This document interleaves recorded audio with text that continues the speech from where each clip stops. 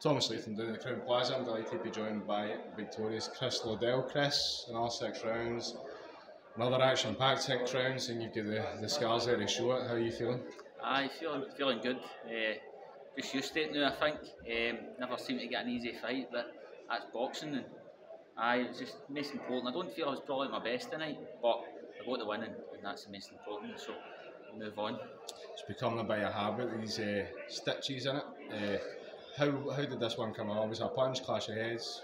No, I think it was a punch. To be fair, the boy did catch us with a few, and he could bang. It's probably the hardest puncher I've been in with. So I've got some wins, but again, just getting that win and the most important in it, getting that W beside your name and go again. Since the first time I met you, it was a lengthy time from when you last fought to making your return. But ever since then, it's been like a whirlwind. I feel like every time event, Chris Liddell's in there, and Chris Liddell's in an action-packed 6 or 8 rounder. How's it been for you? It's been good. I think every fight, I think the next one will not be as tough as that, but I swear to God, we just keep getting tougher. I would love the next one to be for something, whether that's bantamweight, super fly. I seen Burrow was out tonight. He's back out in May. Super fly could maybe get a wee Scottish title on that if they were up for it. I'm keen to make something like that happen. Just nothing against Burrow, but just another name I see floating about that way. He's fighting again, I think, in May. So that'll be 3 fights. We're both with Sam, I think. It's a fight that could be made. So is that maybe something that could just put out there and see what comes up with that? But you know, Superfly, Bantam.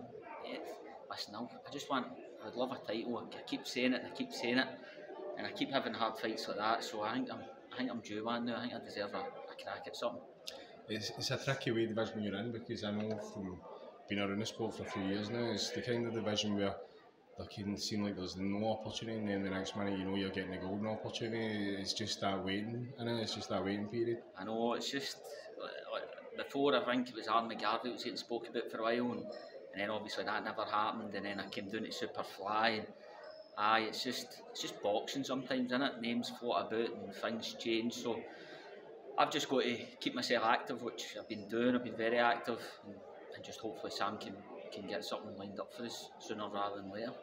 When you reflect on the last 3 performances, because the last 3 have been hard fought 6 rounders, and I think you've had an 8 rounder in there as well. 8 against Jamba the last time out. Do you ever think it's maybe time to have a wee rest and just get back in it in the summer, or are you going to be back out soon? No, so probably going to be back out in June. I think the last few fights it's more or less been a week off, straight back into a camp.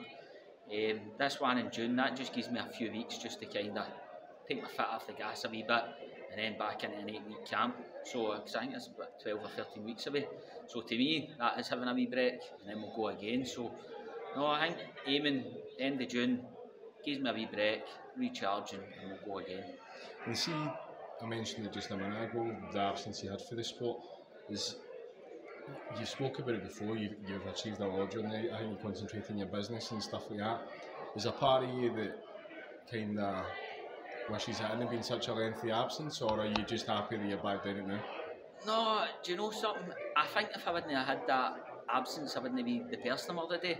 I've got that older and wiser head, and I know it's involved more as in with the training. I know I've got to give 100%, stuff like that. So now I look back and I go, I'm glad that I kind of chucked it in a way. But I think you've always got that bit of regret, but now I don't. I think everything's worked out the way it's kind of meant to be. So I'm glad I've took that break out, and it's just because I've always got my wee business there, and I can fall back on that now. And I think everything's working out. I just need a title for that mantelpiece now. Is that what it's all about? It's all about getting that title, or see when the title opportunity eventually comes, is that something you're going to try and use as a springboard, or are you just going to be like, I've got what I set out to achieve? I'm not really looking past it, and see, to be truthfully honest with you, is a title probably going to change much in terms of the title itself? No, but that's my goal, and I know I will get there. So whether it's if I get a title fight and I don't win or whatever, but I go in every fight and I want to win. So as far as I'm concerned, I just want to get a title, want to win it, and then I know I've achieved that. I'm not really looking past that. I don't look past each fight, but my long-term goal was get this title, and surely I'm chipping away to it. And I keep saying it. Hopefully, the next one's in the corner. And just need to keep hoping it is, really. Well, Chris, rest up, let the battle scars heal, and look forward to seeing you back in June if that happens. Perfect. Cheers.